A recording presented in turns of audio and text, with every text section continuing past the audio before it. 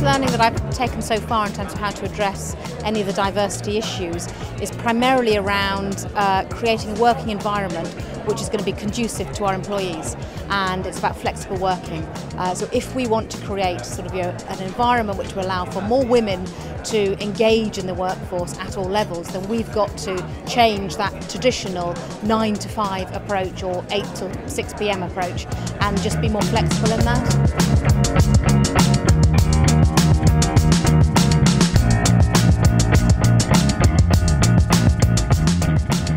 You may have a recognition that you can't attract talent.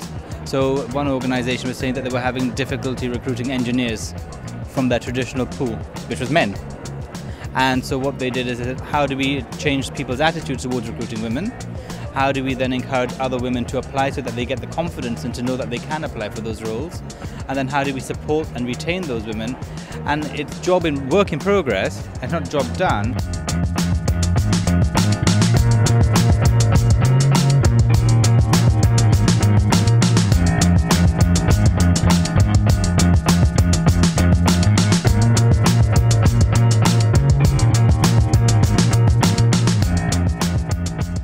Only with man and female you will raise your turnover, because we think it's an economical thing.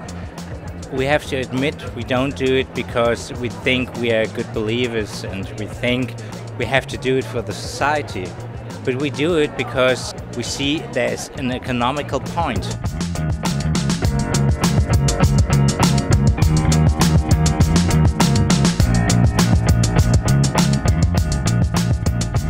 I'm glad that there are other people to have the same worries as we have, and I think that we can manage this issue if we are a lot of worries together.